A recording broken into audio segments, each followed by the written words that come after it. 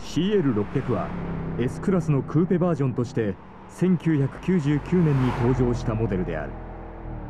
先代モデルはトップオブメルセデスとして S クラスと同様威圧感の強いデザインだったが、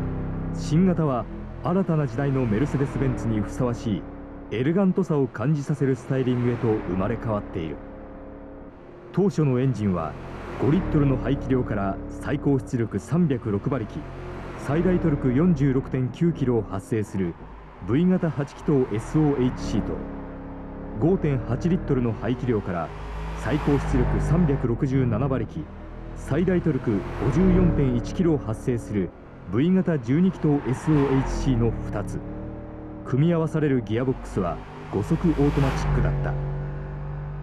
その後 V 型12気筒が 5.5 リットルツインターボと変更され、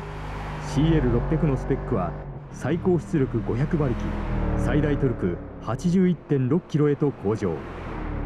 2004年にはメルセデスの V8 エンジンが7速オートマチックの 7G トロニックと組み合わされるようになったため、 CL500 のギアボックスがこれに準じた。フラッグシップクーペとしての先進装備も多く、 ABC アクティブボディコントロールと呼ばれるアクティブサスペンションも備えている。 CL の走りはまさにその姿にふさわしいエレガントさにあふれたものである。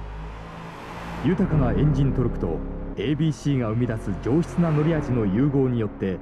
高速移動でもそれを感じさせない優雅な運転を可能としている。とはいえ、ひとたびアクセルを床まで踏み込めば、下手なスポーツカーを置き去りにするほどの圧倒的な動力性能を発揮する。特に V12 ツインターボを搭載した CL600 の加速は、巨大な手によって背中を押されているような感覚だ。しかし持ちうる力を振り絞って使うのではなく、あくまで余裕として使うあたりに、この V12 ツインターボの本質があると言えよう。